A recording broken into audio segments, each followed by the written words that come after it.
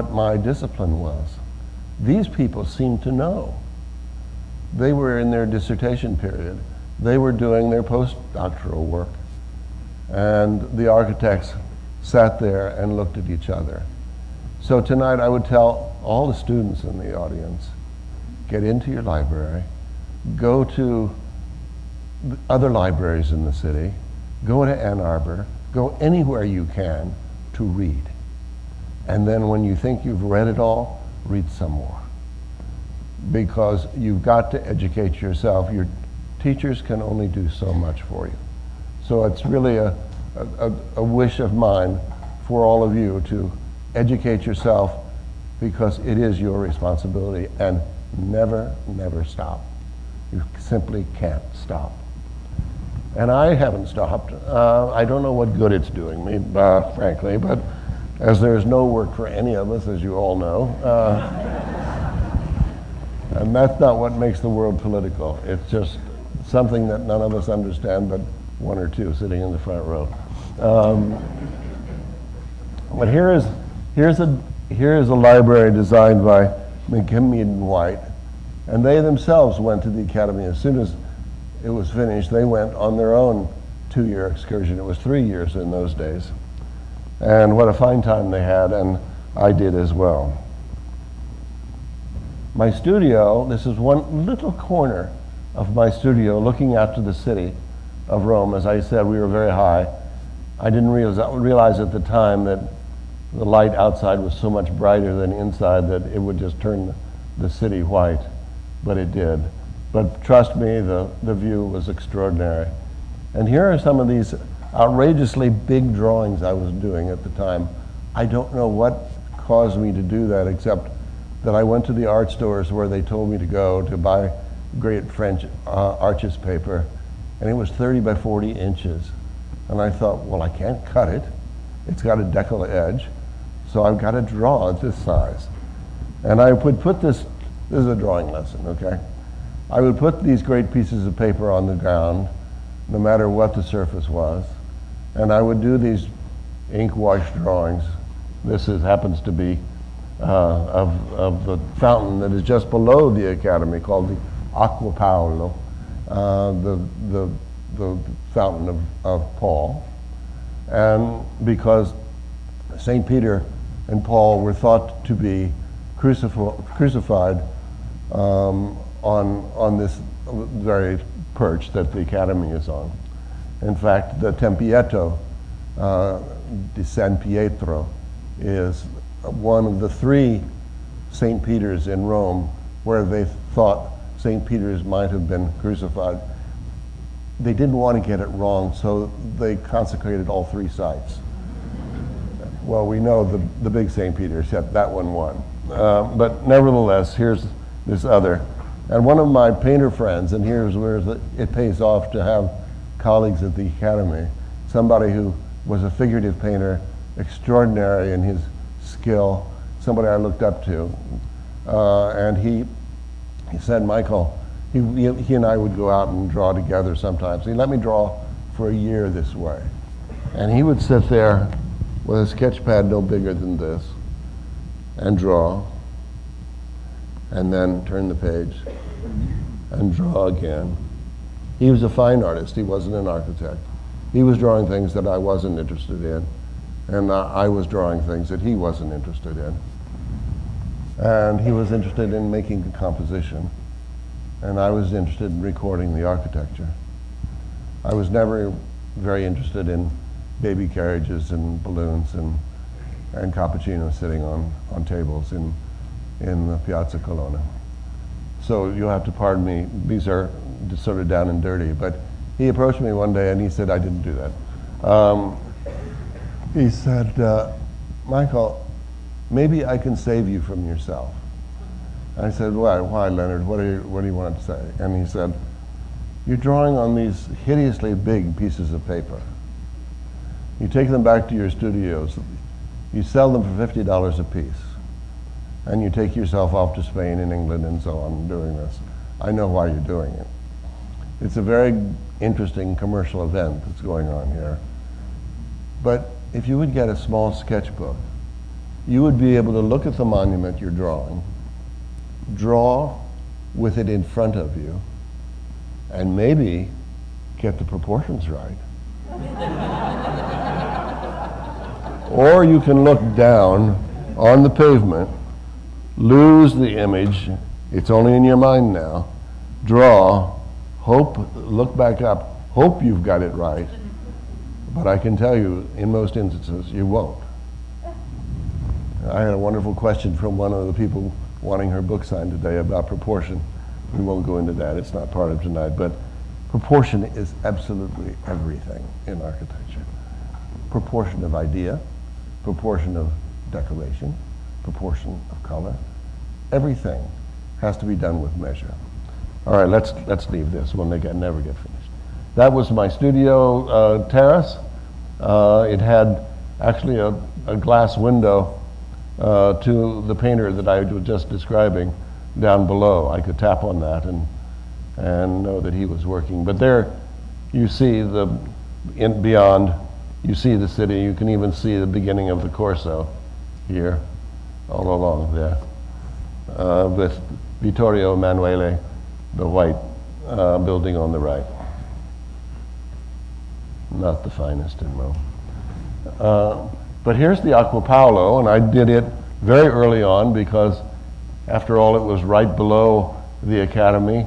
The only thing that separated this from the American Academy was the Spanish Academy. Oh, actually, I believe the Spanish Academy is in our foreground. I take that back.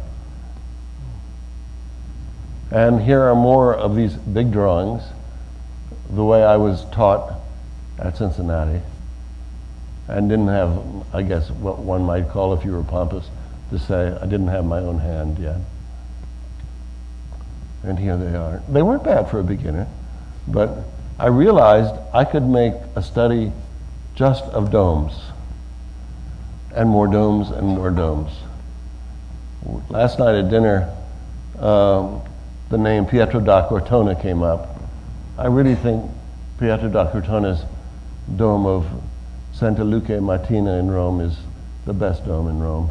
And it's marvelous. It's a marvelous story because he's both a painter and an architect, and he's buried in the steps leading up to his great church. Pardon me, that's a good way to go. Now, it's not, somebody get that, it's a new job.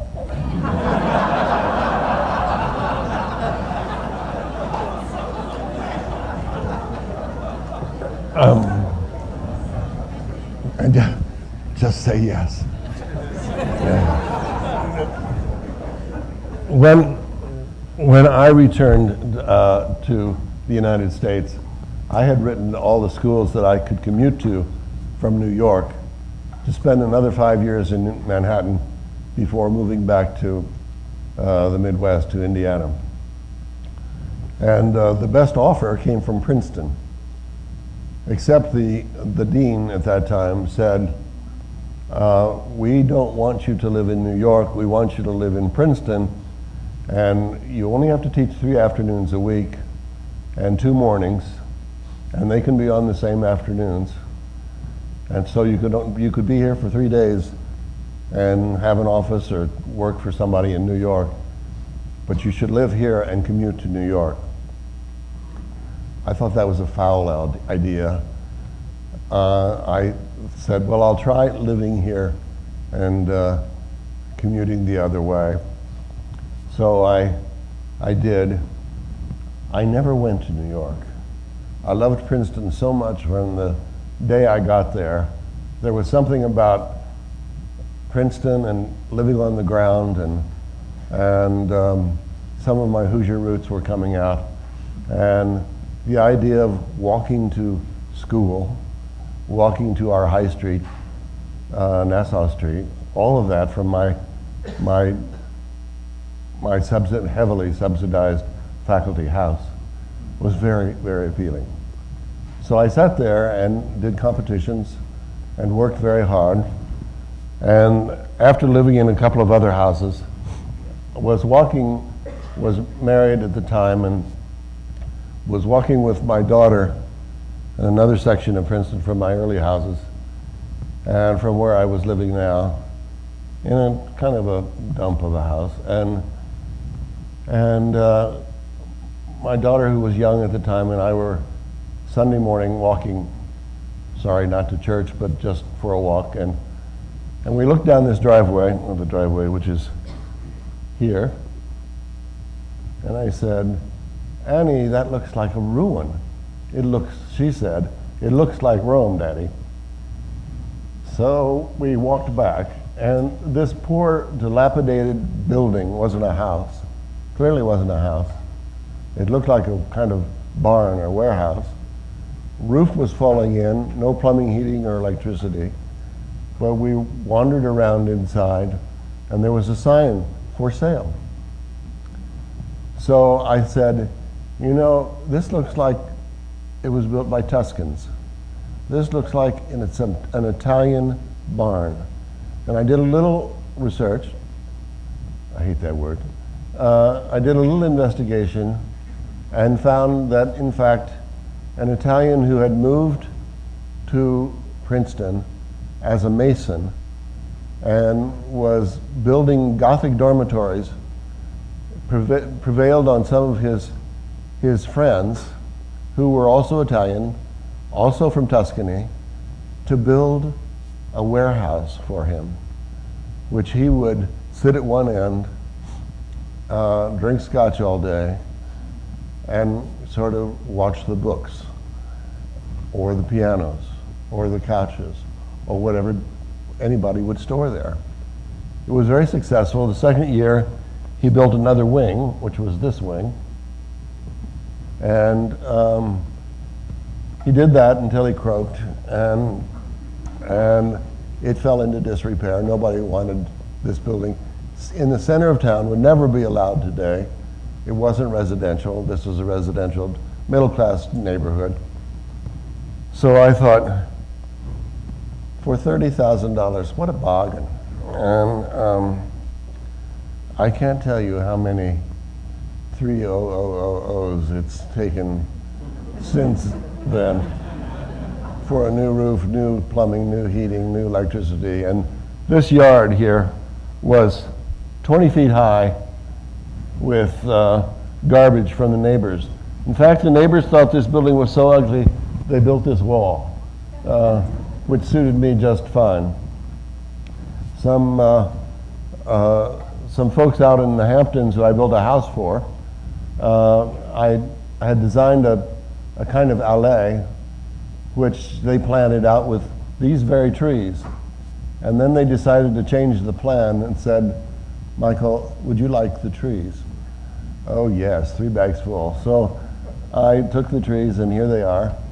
And Alfred knows this story very well.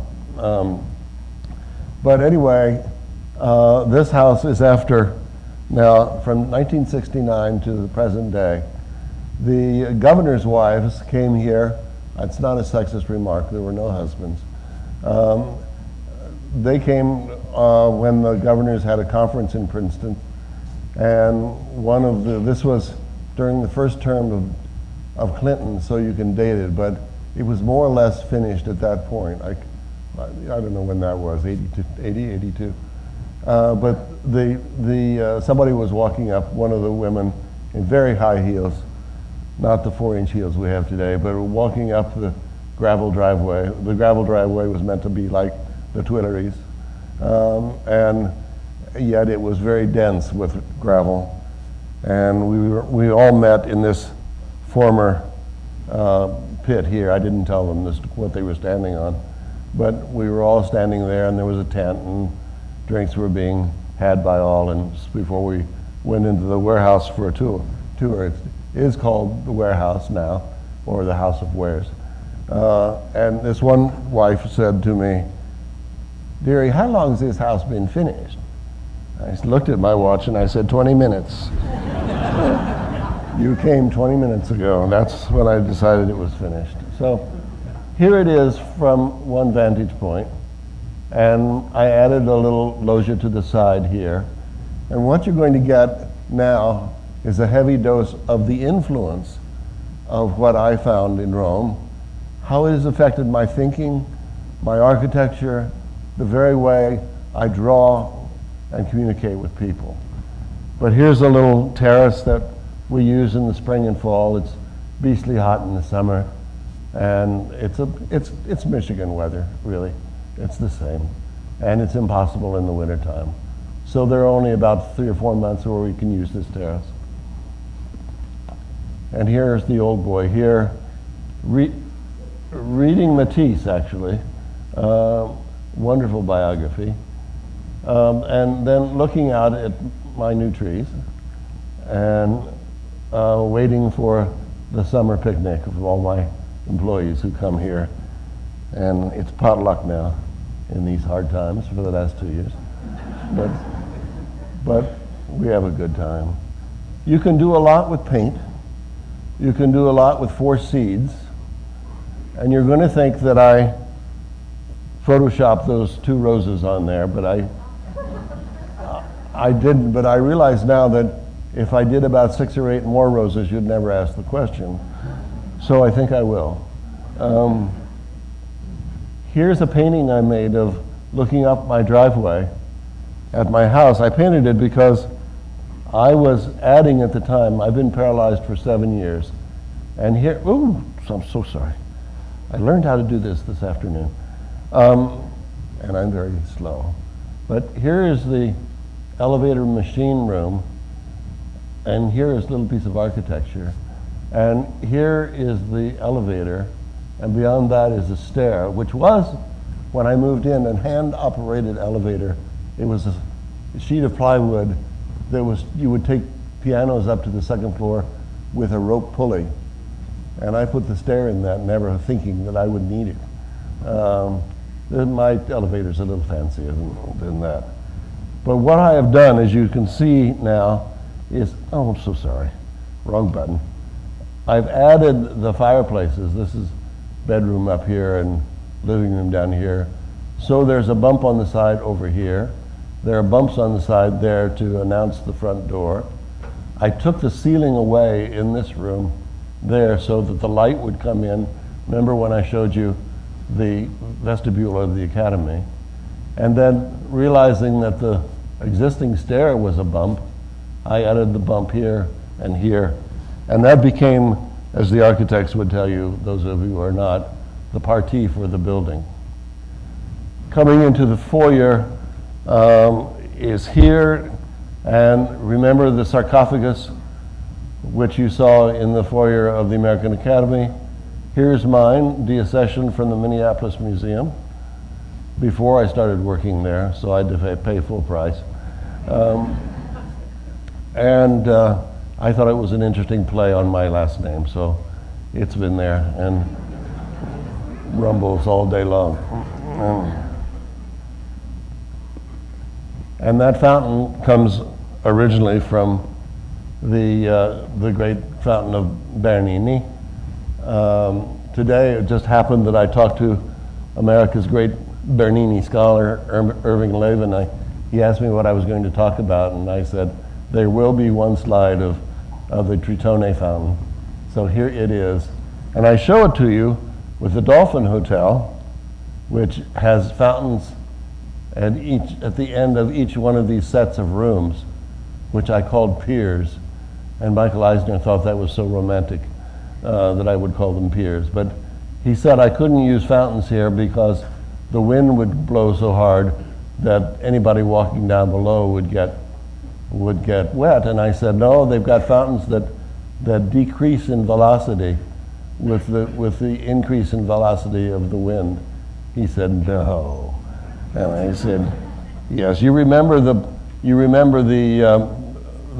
rustication on the Academy. Well, we don't use here the real rustication, but there's our spogli, which are the forests, the great banana forests of Orlando, and they're painted on by scene painters of Disney. A lot you can do with a brush. So I don't want to ever hear you say there wasn't enough money. And inside we're going to just see these kinds of places which are interesting to me, maybe to you, but why I show them to you. For instance, a friend of mine, Massimo Scolari, has a collection of artist tools, of architect's tools, pardon me. He has a 19th century architect's bench with many drawers, and in it are wonderful tools that architects of the last century and before used. And part of those tools were always magnifying glasses. So on a trip to London, I found a magnifying glass, I think it was this one, with this curious ivory handle, no longer possible because it's endangered. And here's the glass. And then I started to see all of these. And each time I went to London, I would buy another magnifying glass. It was just something I had to bring home. Little did I know that years later, I would find myself working for Target stores where we were designing simple kitchen gadgets, nothing much to write home about, but a gadget which somebody who's 85 and perhaps with arthritis can open a jar with, or peel a potato with, or baste the ham with right here, and do all of that based on these very interesting handles that you see on the left. So it doesn't come from nowhere. It comes from the shape of our hand. Forget ergonomics. Just look at your hand and look what it can hold. And the next time you pick up a knife or a fork or a spoon designed by a designer, put it back down again and ask the waiter for another knife. Because you know what they are. You don't know one end from the other. You could put the business end in your mouth and you wouldn't know. For Vitali, we designed these handles, again, always thinking of the grip. And as these are now the law in the United States for public buildings, this preceded that. This is the living room of the warehouse. It had very low ceilings, and I had to get in and no basement. Strange for a warehouse, but I had to get the heating, ventilating, air conditioning into it. So I took it up to the top and made decoration out of the vents, as you see around here. They act as denti around the ceiling, and where most people would say, oh, that's going to lower my ceiling, what I did, in fact, was use that to suggest the ceiling is actually higher. So here is the ceiling. That's actually a very, very light blue. Not Tiepolo blue, but a wonderful light blue here.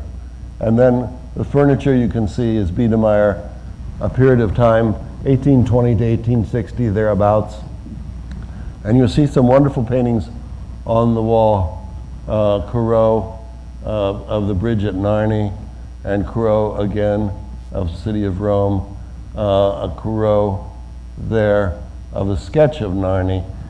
Corot would go out and make very small oil sketches, come back to his studio and add a tree or two, add a couple of shepherds and some sheep, and clean up the bridge a bit, and make a much bigger painting. So I thought that was lovely. Now, after I've teased you, these aren't Corot's. These are mine. I trained myself to paint like Corot so that I could. Because when Corot was on the Grand Tour, he painted, of course, the atmosphere. He painted the sky. He painted light. He painted clouds. He went to the Via Antica and painted clouds. He painted the aqueducts. He painted everything, and you'll see I did it as well. But here is the living room looking from the other side, a sketch that David made. Oh, I should tell you, nothing in my house is real. Nothing is original, not quite. Nothing is really real. This is an etching in 4 panels from a sketch done by Dufour, in turn a sketch by David. But everything is Grand Tour and therefore seconds. Biedermeier comes after Louis XIV, and the sculpture is that you see in a place like that is again Grand Tour. So maybe the rug is real. Ooh, shit. This is another real thing I have. I think it's real. I'm trying to get somebody to tell me that it is or isn't. But this is a Proudhon, and here is good up here, and here is evil there. Evil has just killed this fellow. Their typical 19th century pose. But he's now dead, and he's carrying off the loot here. And this, a larger version of this, is in the lobby of the Palace of Justice in Rome. People liked it so much they had Proudhon painted smaller versions of it, the commercial Proudhon. And mine has a seam. You can just see it there, though some of you in the front row. There, and there's another one across here. So presumably these were studies that Proudhon made, and then he stitched all three groupings together and had his studio paint in between. And this makes my Proudhon. I bought it for the price of the plaster period frame. So I can't really afford it. So I'm an architect, remember. And this is a fascinating second. This is a Claude Lorraine. Well, not actually, and neither is this. But Claude had painted this wonderful trip to Egypt, and in a divorce settlement, the one that won the coin flip got the real one, and I got it wasn't my wife that went away, it was somebody else's, but I bought it. It's just too good a story to be true, but it's probably not. Now I want to show you the sense of humor these folks had. This is a little sarcophagus, again, a little heavy on the last name, but these are all pieces that you find in the Vatican, every one of these. But this one is in the Pantheon, not in Rome, but in Paris. And this is Napoleon with Napoleon's hat here, and these are all inkwells. Now you can see from the size of these vases here what size these are. They're little trinkets that you would take home to mom and dad if you were a sculptor on the Grand Tour. Now let's look at Napoleon's tomb again. Now we see it full face, and here's a little pillow so the hat won't have to sit on the tomb itself. Here are these wonderful feet. In fact, before modern science, before Newton, everything had feet. You couldn't put a piece of furniture on the ground without a foot. It started out with a lion's foot and then went to a fawn's foot. You know that. And here are the lion's feet. And not to show the strength, well, perhaps to show the strength of Napoleon. But let's go to the next. I take the top off, and there's the inkwell and the place for the powder. And it's now take that off, and there's just the cavity. And look into the cavity, and there's Nappy taking one.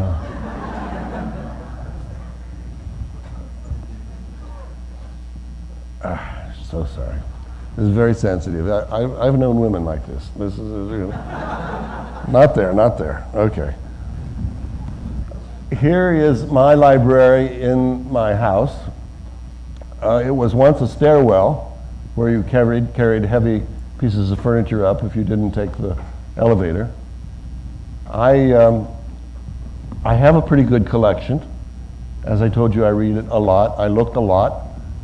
Like Robert Motherwell, I don't feel at all guilty on the weekends looking at my art books, not just reading them, but looking at my art and art books. And I remember Peter Eisenman's, the architects in the audience know Peter and his architecture, but Peter is one of my best friends, surprisingly enough. But he looked at my library and he said, I hate you. I hate you. I really loathe you. And I loathe Meyer too. Both of you. I hate both of you. I've got a better collection than either of you. But I've got IKEA shelves. And you've got bird's eye maple. How can you afford that? And I said, Peter, you've given me a line for a lecture I'll give someday. These columns are PVC pipe, and these are pressed wood. And so nothing is real in my house. And here's the Library of the American Academy in Rome, and they asked for this room, but they said, unlike your library, Michael, we can't have any materials like wood that aren't inert. So you'll have to make a steel room for our precious collection of Palladio and everything else. So what I did was to make a little steel box. I didn't want to make a steel room.